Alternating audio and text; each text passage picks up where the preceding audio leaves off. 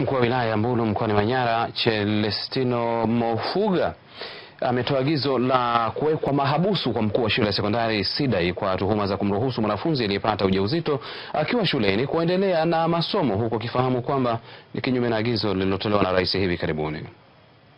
Mkuu huyo wa wilaya ametoa agizo hilo wakati wa zoezi la kugawa vitabu vya masomo kwa shule za msingi na sekondari za wilaya hiyo vilivyotolewa na wadau wa elimu wilayani humo, wakiwemo wabunge wa maeneo hayo pamoja na shirika la Children International and Book Aid. Mwandishi wetu Sidai la Kongona ametuandalia taarifa hii kutoka Manyara. Uzinduzi wa ugawaji wa vitabu vilivyotolewa na wadau wa elimu kwa ajili ya shule za msingi na sekondari katika wilaya ya Mbulu mkoani Manyara. Hebu tupige makofi.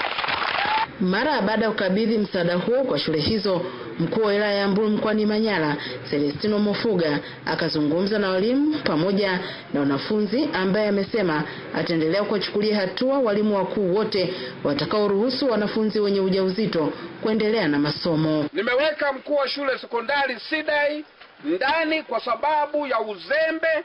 Anaruhusu mwanafunzi mjamzito kusoma akiwa shuleni, na ameenda kujifungua bado anaonekana mahudhurio anaonyesha alikuwa bado shuleni, badala ya kutafuta wale wahalifu waliompa mimba mwanafunzi, yeye anamweka shuleni. Na nitaendelea kuchukua hatua kali dhidi ya wakuu wa shule wote ambao wanaonekana wanazembea kulinda watoto wa kike shuleni. Ninaomba hili walimu muwe makini. Na sisi walimu sasa hivi tumeingia kwenye tuhuma. Badala ya kuwafundisha watoto, tumefikia hatua sasa tunafundisha alafu tunaona kuna wengine humo ndani wanapendeza. Kwa upande wao, wabunge wa maeneo hayo waliotoa msaada wa vitabu wamesema ipo haja ya kuhakikisha vikwazo vyote vinavyokwamisha elimu kwa wanafunzi vinatafutiwa ufumbuzi ili waweze kufikia ndoto zao.